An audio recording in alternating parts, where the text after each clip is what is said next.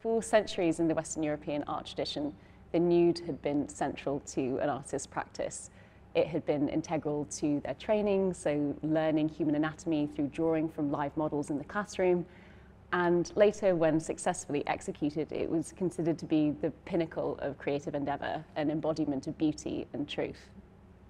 However, women artists faced a number of difficulties in drawing from the nude. So towards the end of the 19th century, more women than ever were enrolling at art school, but they were barred from drawing from the nude in the classroom. It was thought to be morally dangerous, corrupting, destructive of their innocence and their virtue, and those were considered to be some of the most valuable assets that a woman possessed at that time, particularly if you wanted to be marriageable afterwards. So what that meant was women drew from casts of classical sculpture or from the draped body, but that meant that they were unable really to access the nude in the same way as male artists. These restrictions severely hindered women's development as artists. Ethel Walker, who was born in 1861, she attended Putney School of Art and the Westminster School of Art, and it was highly unlikely that she would have seen a nude in those contexts. She then enrolled at the Slade School of Art in 1893. Now, the Slade had really pioneered women's education and had made a name for itself by offering places to women on equal terms to men, and even mixing them in certain classrooms, which was considered to be very radical. But even there, even at the Slade, women were barred from the life room until 1898. So it seems like Walker was actually probably about a decade too young to really benefit from those advances herself. These restrictions all informed Walker's 1916 nude, The Silence of the Ravine. For a woman artist like Walker, to paint the nude was to talk back to these restrictions on your ambitions. And despite small changes in the curriculum in more liberal institutions, it was still a radical act. From its earliest iterations, male artists had used the nude to create fantasies about the desirability and availability of female bodies. Nudes were fraught with issues of power, possession, subordination, and they were very much the product of the heteronormative, patriarchal society in which they were made. For a woman artist like Walker, painting the nude was challenging an art historical tradition that reinforced women's status as desire objects, and also a genre that, from its earliest instances, I think, was communicating implicitly a heteronormative dynamic.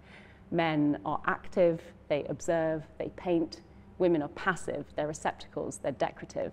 And Walker was not only a woman artist, she was also a queer artist, which further challenged assumptions about spectatorship and desire, which resided at the very center of the nude.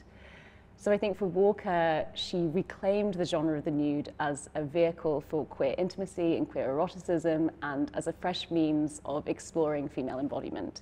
Homosexuality between men was illegal in 1916 when this was painted, but the existence of queer women was disregarded to such an extent that it wasn't even acknowledged through legal injunctions.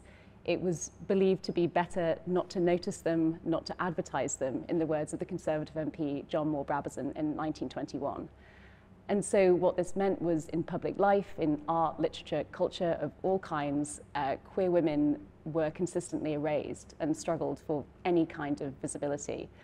And that's what makes Walker's nude all the more striking. And this is probably one of the first known examples, as far as I can tell, of a queer woman artist painting the nude. When Walker was still at art school, when she was 19, she met the artist Clara Christian, and the two began living and working together in Christian's house in Chelsea. We know that they had a relationship for a number of years after that, although Christian later married and very tragically died in childbirth, very young. But Walker continued to live in the house that they had shared in Chelsea for the rest of her working life. The Renaissance nude reconfigured the female body as a series of soft, smooth, harmonious lines. When you look at these female bodies, they're hairless, but they also look kind of boneless. It's all about emphasizing their malleability, their pliability, their youth. There's quite a lot about Walker's sitter that unsettles these norms. Walker emphasizes awkward angles and restless movement conveyed through the model's raised leg, twisted torso, raised shoulders, and the kind of obscuring of her chin.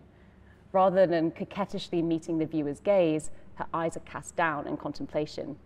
And there's also a kind of androgyny to Walker's nude. Her arms and legs are where our attention is drawn rather than her breasts and her hips, and she has the cropped hair of a modern woman.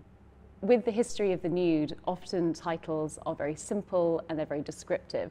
So it'll be standing female nude, reclining nude, whereas Walker chooses a deliberately enigmatic and poetic title, Silence the Ravine. First of all, I think what this does is that it takes us away from a simple examination of the female body. It suggests there's something kind of deeper in what she's trying to explore. I think it also possibly relates to the fact that Walker would later in her life become interested in mysticism and in the occult.